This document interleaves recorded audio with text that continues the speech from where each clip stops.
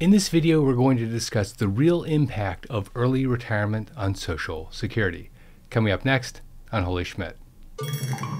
Holy Schmidt!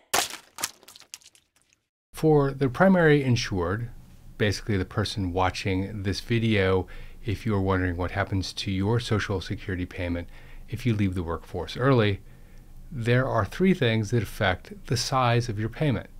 One is the number of years that you worked. The second is the amount that you earned during that period of time. And the third is when you actually take Social Security. Let's start off with how long you worked.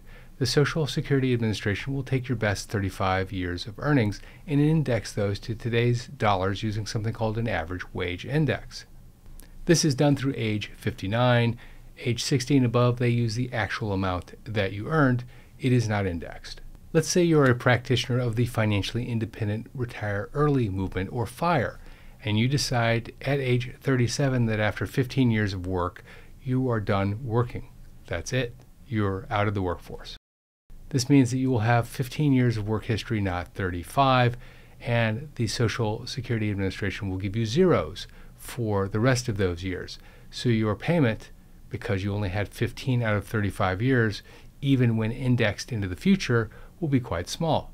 If you look at the literature on the FIRE movement, by the way, you need to commit to some pretty extreme money-saving behavior to get out in your 30s or even your 40s in most cases. Truth be told, if I knew then what I know now, I'd be gunning hard to be part of the FIRE movement, because who wouldn't want to stop working after a decade and a half of working? But there's just one problem with the FIRE movement. I've only met two people who've successfully executed the FIRE movement well and retired in their 30s and lived a standard of living that most people would be happy with. And both of them, by the way, were entrepreneurs, and they sold their own businesses. It doesn't usually happen that way, by the way, and the truth is, after a certain period of time, they did re-enter the workforce, not because they had to, but because they were bored. What I hear or read about anecdotally, though, is that people are doing some pretty extreme things. They're renting a room in a basement to save money. They're doing chores around the house to reduce their rent further. They're buying a good pair of walking shoes so that they don't have to own a car. Subscribing to streaming services that have commercials so that they don't have to pay for the streaming service. In essence, they're taking the time that they used to devote to work and using that time to fulfill their FIRE lifestyle. Which brings me to the group that you probably fall into, Financially Independent Retire Normal, or FERN. No, not FERN, FERN. This group tends to be in their mid-50s to early 60s, so they've either hit their 35 years or they're pretty close to it. So their metric tends to not be about hitting the minimum number of years. They've gotten to 35 years or pretty close. Their metric is really about maximizing their average indexed monthly earnings. And people tend to earn more later in their career than earlier in their career, all things being equal. But earning more, even significantly more, isn't as impactful as you think. The reason is that the Social Security Administration isn't going to just give you your average monthly earnings over the last 35 years as a payment. They're going to haircut it using something called bend points. In 2024, for example, and assuming you took your Social Security payment at full retirement age, the SSA is going to give you 90% of your first $1,174 in average index monthly earnings, 32% of the amount between $1,174 and $7,078, and 15% for any amount above that up to the earnings limit. So if your average indexed earnings was, say, $5,000 a month over the last 35 years, and by working a few more years you could increase that to $5,250 per month, your payment would go from $2,281 to $2,361, or about $80 more, using 2024 bend points. How hard is it to increase your average indexed monthly earnings by $250 a month?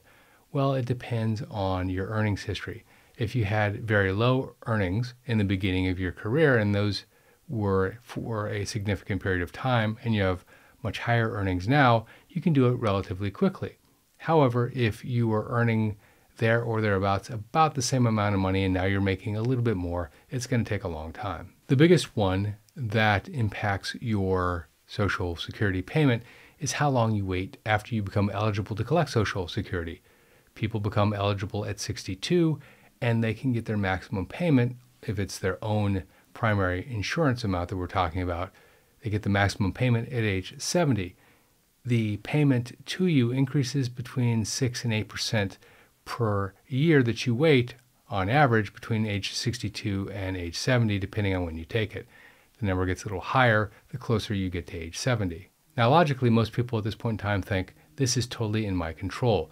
I may not be able to increase my average indexed monthly earnings because my pay hasn't increased dramatically, and so therefore I have limited upside potential by waiting, but I can wait to take Social Security and thereby increase my payment by 6 to 8% per year that I wait. For most retirees, by the way, waiting will have the single biggest impact on the size of your Social Security payment. But there's a problem.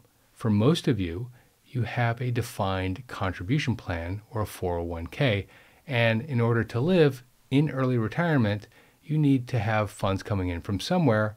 That typically is your retirement account. If your 401k is going down too fast, or if you have a pension even, and retiring early will give you one payment, but waiting later will give you a larger payment, most people weigh that against the Social Security payment and when to take Social Security.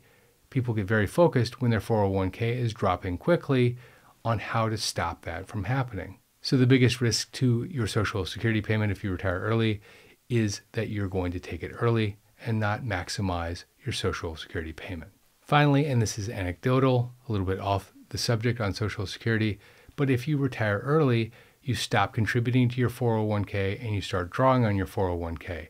For every year that you wait, you're contributing more, not drawing down a year's worth of financial need. If you haven't subscribed already, please consider clicking subscribe and turning on notifications so that you get alerted the next time I post a video. I post about once or twice a week. This is Jeff Schmidt. Thanks for watching.